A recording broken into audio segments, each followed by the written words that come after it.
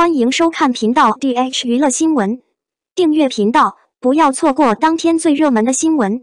我们今天的时事通讯涵盖以下内容：青簪行前途不可预测，杨紫古装人气不佳，又被坑了，如何自救？近日，杨紫主演的古装剧《长相思》在优酷平台热播，收获了良好的口碑。杨紫也在剧中饰演逍遥一角，演技得到认可。但与此同时，杨紫将主演的另一部古装剧《青簪的命运》却备受关注。这主要是因为吴亦凡原定在《簪行记》中担任男主角，然而他却卷入了性侵丑闻，并被编剧陆建明抛弃。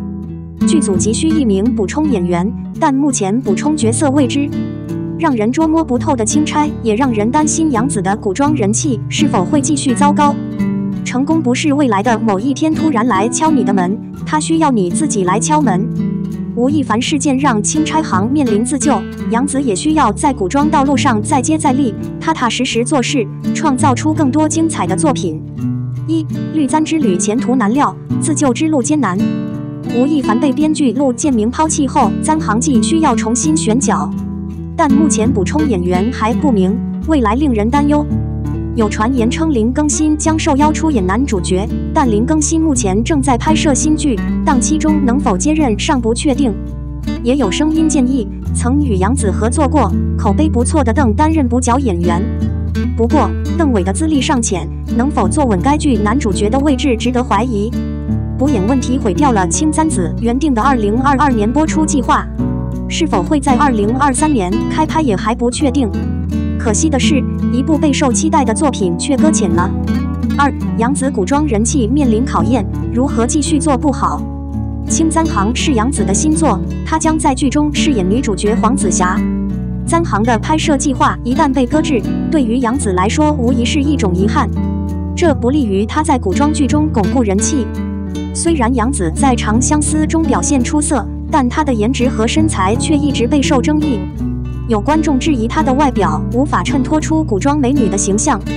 不过，有一点是可以肯定的，杨紫强大的演技得到了观众的认可，她完全可以凭借演技在古装剧圈继续混下去。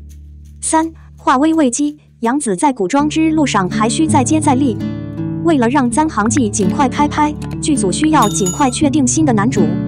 对于杨紫来说，虽然青簪行的前途未卜，但她可以继续专心工作，接拍其他好剧。无论钦差行、杨紫在古装道路上都需要再接再厉。只要她发挥出演员的本色，自然会有更多的作品来证明她的实力。让我们拭目以待杨紫的下一部力作的问世吧。长相思成为暑期大热剧，选角精美，两位颜值演技俱佳的王者演员。古装剧《长相思》正在热播。剧中多名演员均为圈外演员，包括邓伟、张万一、谭健次、王弘毅等。饰演配角的黄灿灿、戴鲁娃也频频上热搜。卢娃和杨紫是第2次合作，剧中对手戏不多，但彼此非常熟悉，对彼此都有好感。戴鲁娃7年前与杨紫合作出演《大婚风云》，那时戴鲁娃还是个新人。当他提到第1次见到杨紫时，他紧张地说不出话来。第2次合作，杨紫对他的照顾很周到，师弟们相处得很温馨，感觉很亲密。黄灿灿和杨紫曾主演过《我的莫格利男孩》，他和杨紫对于合作或许也有类似的感受。杨紫以童星身份出道，很早就成名了。2016年之前，他曾演出过《家有儿女》《战长沙欢乐颂》等。2018年，他又出演了《家有儿女》《战长沙欢乐颂》等。他的首张专辑是《香蜜沉沉烬如霜》。长相思的选角还是很考究的，现在的角色与原作非常接近，毕竟童话是坐镇选角的。投标。剧中饰演浩陵国国王的郑国林和饰演西燕王的侯长荣都是颜值高、演技高的实力派演员。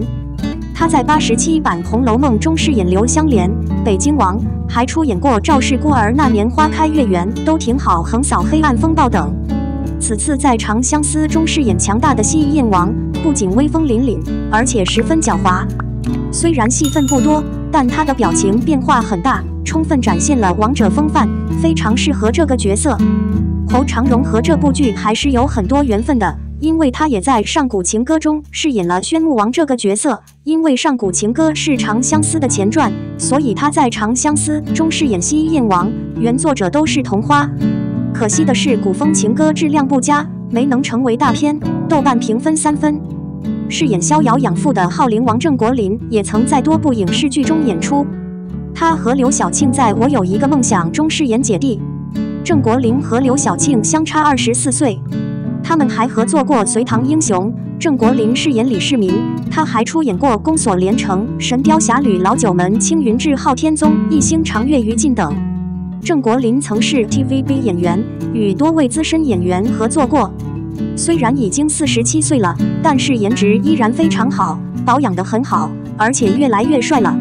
他饰演的浩灵王高辛少昊君皇有一种威严之感，但对逍遥更加和蔼可亲，也是一个溺爱的女孩，也是一个疯子。郑国林和杨紫也是第2次合作，他们都演过古装剧《青云志》，而《长相思》在演员的选择上还是很讲究的。他们大多是第2次合作，扮演师兄师姐。肖战和王一博是娱乐圈当之无愧的顶尖选手。2019年，一部名为《陈情令》的电视剧横空出世，震惊了整个影视界。该剧不仅创新地采用了2位男主的设定，还将肖战和王一博2位男主推向了事业巅峰，成为年度最受欢迎的影视剧之一。他们默契的诠释和深情的演技赢得了观众和粉丝的喜爱。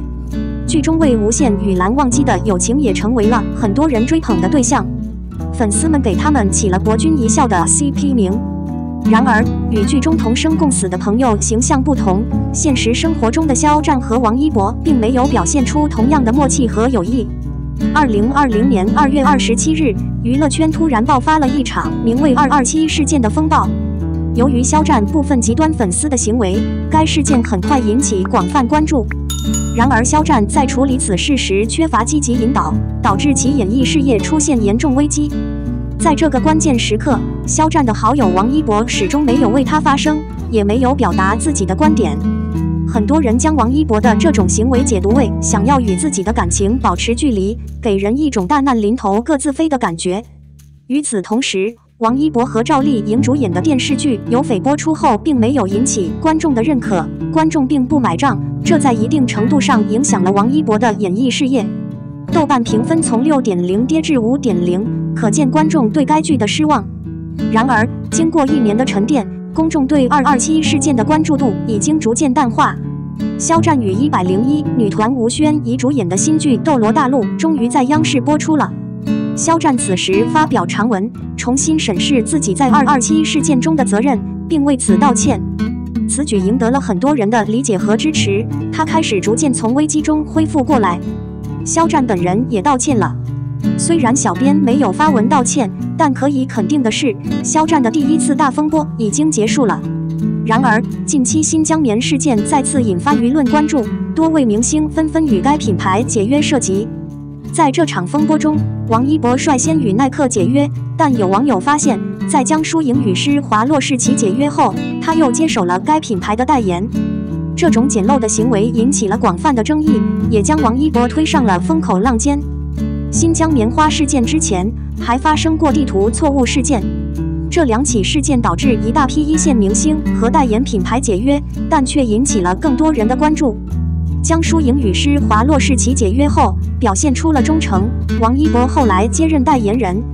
这种简陋的行为遭到了很多网友的批评。不过，我认为这并不令人惊讶或令人反感。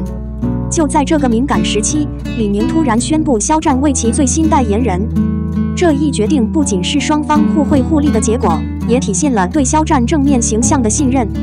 同时，这也给了肖战与国内领先运动品牌合作的机会，再次赢得了很多人的青睐。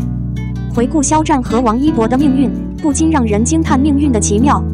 从《陈情令》的热播，到227事件的影响，再到香棉事件后的选择，每一次重大转折都改变了他们的命运轨迹。他们必须不断适应和迎接娱乐圈未知的挑战，展现自己的力量和智慧。如今，几年过去了，肖战和王一博克服了重重困难和障碍，通过不懈努力，成为了娱乐圈当之无愧的顶尖选手。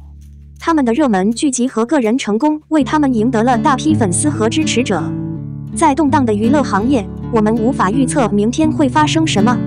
我们期待肖战和王一博有更好的未来，祝愿他们在事业和生活上取得更大的成功。